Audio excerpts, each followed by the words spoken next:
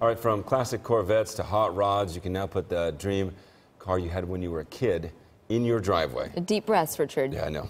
You know, hundreds up for auction right now at the Kansas City Convention Center. Joel Nichols is live this morning with a sneak peek at the collectible cars. Okay, good. Somebody took the gavel away from you. I was nervous about that. They took, around these beautiful cars, they immediately took that gavel away from me. You're not kidding. And I'm sorry, Richard, if I had known it was your birthday a couple days ago, I would have gotten you one. But I don't want to do one of those belated gifts, so maybe next year we'll do that. We are here with Dave Majors. Meekum goes to all places in the country, but they come to Kansas City twice a year, and we're so happy that you do that. And we can see the action on NBC Sports Network. That's always fun, too. Tell us a little bit about this great car. Well, it doesn't get much better than that, does it? No. It's a 71 Chevelle SS. This has it all. I love the tuxedo black, the white stripes. It's a 454 big block, so it's got all the power you need, and it's a convertible. Yeah, it just gets better and better. Yeah, it doesn't get any better than that, I don't think. Now, we were talking about the Santa Claus red car back there, but this is Royals blue, and this is a hot item all over the country, but it would be perfect in Kansas City. Right now in our auctions, I don't think there's anything that's much hotter than the Toyota FJs and the Ford Broncos from the 70s, and this is just a beautiful example, and what a better color than to have in Kansas City, huh? That's right.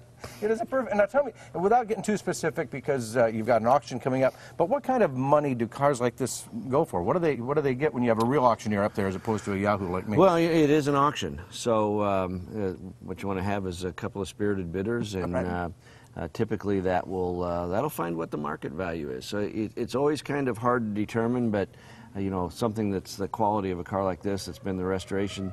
This car's had $120,000 of restoration costs in it, so that'll give you some idea of the value of the car, huh? It is absolutely beautiful, and so many beautiful cars. And as Dave mentioned earlier, though, even if you're not going to be bidding, it's really fun to watch the auction, and it's great to walk amongst these cars and see what you can see. It is really an exciting place to be today and tomorrow. A great way to spend a couple of days in Kansas City. And again, Richard Sharp, I'm sorry, I missed your birthday. I would have. I have my checkbook. I would have. I'll take the FJ. Joel, can we ask for a pan down the line there are real so many quick, great cars. We'll keep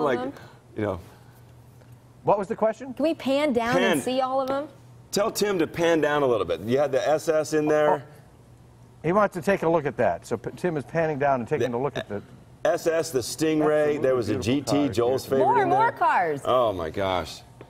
Tim, you're killing me. This is awesome. Look at that GT on the other side. Oh, that's so gorgeous.